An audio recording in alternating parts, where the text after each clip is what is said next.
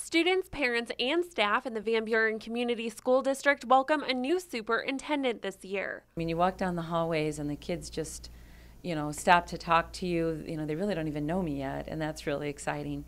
Dr. Pam Ewell says providing the best learning experience for students is a top priority.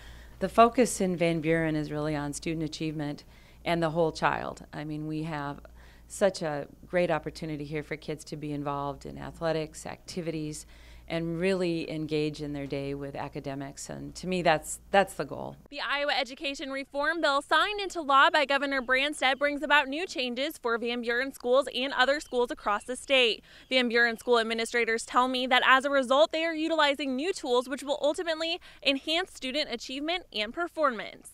We had a lot of training for our staff through the summer to talk about our new one-to-one initiative that we will be rolling out this year for grades 5 through 8.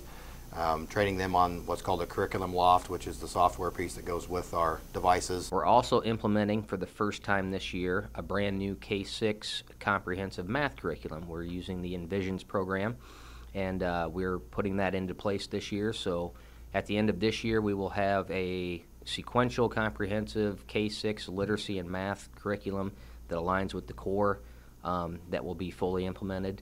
In terms of the budget, the main challenges are covering the cost of building renovations and student transportation. And watching our enrollment over the next 5 to 10 years will be a key piece for me and the school board and the staff to work on. Dr. Ewell says she is focused on building relationships with people in the community and watching the district grow. I would encourage people to come visit and come see our school district. Reporting in Keosauqua, Iowa, Laura Simon, KTVO News.